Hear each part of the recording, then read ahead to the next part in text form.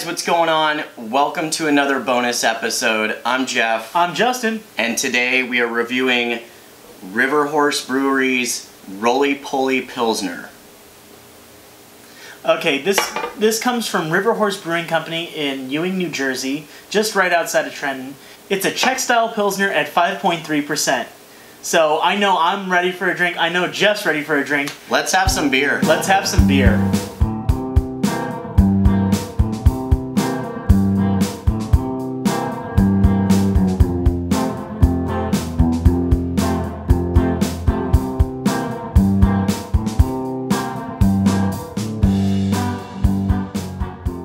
Alright guys, so our beers are now poured. It's time to smell the aroma first, right? Cheers. Cheers. So there's nothing really overwhelming for me just off the bat. It's a Pilsner, so I'm not expecting it to smell like, you know, great aromatic elements of flowers and stuff, but you're getting a little maltiness, a little of aroma, but it's not overwhelming. So there's a slight breadiness to it, but there's not really anything complex. Nothing out of the ordinary. It basically gives you that aroma of your everyday Pilsner. But now I'm ready to dig into it. You ready to drink? Let's do it. Cheers. We're a little bit speechless because it's a Pilsner, but there's something else to it on the back end. It's hoppy. It's a little bit hoppy. It's a hoppy Pilsner. I was reading the description, and it has Czech Saaz and German Hallertau hops. So I've never had Hallertau hops before, but I'm assuming that's what we're having on that back end. Yeah, it's quite possible. The actual flavor itself is really smooth. It's really smooth, really crisp, light, and then you get the nice maltiness towards the finish, and it's just accompanied by those hop flavors that kind of just finish it out real nicely. The best way I can say it, it's an IPA drinker's Pilsner. If you like drinking IPAs, this is definitely the Pilsner for you. You're getting that good hop flavor, that hop presence, but it's not overwhelming. It's not lasting a long time like you would for a normal IPA. It's a Pilsner. It's nice because it's a 5.3. I mean, I wouldn't put it in there with like a session IPA or anything. I mean, it's not that level of hops. It's more of a hop presence that just kind of nicely accompanies the malts. It's just slight bittering to help with that well-balanced finish. But at 5.3%? 5.3. At 5.3%, the good news is you could drink a few of these guilt-free. So this may be something for me, at least, if I was to go to a party or something and wanted to drink something hoppy all night but didn't want to get trashed. I could have 3 or 4 of these and I'd be a-okay. Yeah, and River Horse in New Jersey, I mean, this is pretty impressive for a Pilsner for 5.3%. All the stuff that you're getting off of it, I like it a lot. And it's very, very good. So let's get to this judging. Yeah. Jeff, how do you have it as the aroma goes? So when it comes to the aroma, it's a Pilsner. So being a Pilsner, it does what a normal Pilsner does. It's not huge aroma going on. You get a little bit of breadiness. It's very light, doughy a little bit. I didn't get any of the hops, which, I mean, I didn't really expect to. So, I mean, it is what it's supposed to be. It's not great on the aroma front, so I'm just going to give it a 7. It's good for what it is. It's just not... It's not something that I would say, oh man, you got to dig your nose into this, because there's really not much there. How about you, Justin? I kind of have to go even lower. I'd say probably a 5 or a 6. I'm leaning towards more of a 6. Just the fact is, yeah, it is a Pilsner. You're not expecting a lot of aroma. But the fact that there is pretty much almost none, it's just like, okay, well, I don't smell anything. All right, let's see how this tastes. And the taste just blows you away. But the smell just doesn't let you know anything what you're about to drink, so I gotta give it a 6.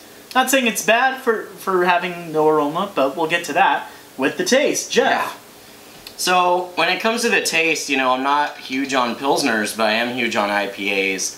I love hops. I've had Saaz before, but that other one would... Hallertau. Hallertau hops. Say it 5 times fast. I know, right? Hallertau, Hallertau, Hallertau, Hallertau. See, I can't even do it. Yeah. But to be honest with you, I mean, I don't think I've ever tried it before, and not that I'm getting like some huge unique flavor out of it, but what I will say is it's really nice to have that hop presence in a Pilsner. Mm-hmm. You're getting the sweetness from the malts right on that back end, and the hops just kind of glides in with it. and it makes for a really clean, beautiful finish.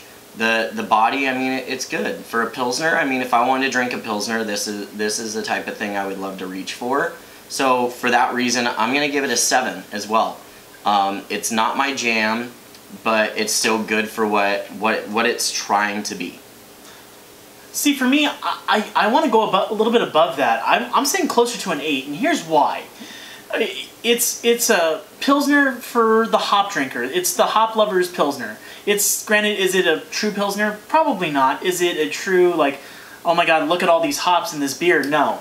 What it is, it's a great Pilsner for someone who likes hops. If you love hops and you want a Pilsner, this is one of the ones I would absolutely guide you to first, because it's just that great. But even if you're a Pilsner drinker, it's really, really good. You're getting a little bit of hop presence, it's not overwhelming, and you're getting all those great Pilsner flavors, the crispness, the refreshingness, and just the very, very high notes of drinkability. So that's why I kind of have to give it an 8. It's really, really good, and it's very surprising for what it is. That being said, would we buy it again? So for me, I probably would not buy it again. Ooh. But the asterisk on that would be if I ever saw it somewhere again, I would probably pick it up. I don't think I'd ever go to the brew shop and say, you know, I'm looking for this hoppy Pilsner called Roly Poly. It's just, it's not going to be one of my go-to beers. It's just not something I would reach for.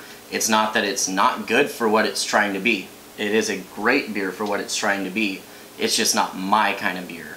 But that being said, you know, if I went to a party and I open up the cooler and I see one of these guys sitting there, you bet your ass I'm going to reach for it. So I wouldn't go buy it again, but I'd definitely drink it again. How about you, Justin? Okay, so it kind of breaks down into two facets for me. Would I travel all the way to Ewing, New Jersey from Los Angeles, California to try this beer again? No, I wouldn't. But would I, if I found this again, if I found it was on the East Coast and I found this in a bar or a brew shop or some local market, would I buy it again?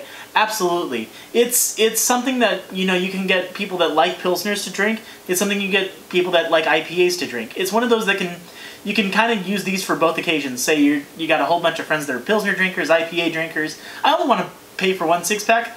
There you go. That's the ultimate decision for me. But are we traveling to New Jersey just for this drink? Probably not. No. That's going to do it for this bonus episode. Yep. If you like this episode, don't be afraid to like, share, and subscribe. And let us know down in the comments what beer you want us to try next. Until next time, that's Jeff, I'm Justin, and we will see you next time on Let's Have Some Beer. Cheers.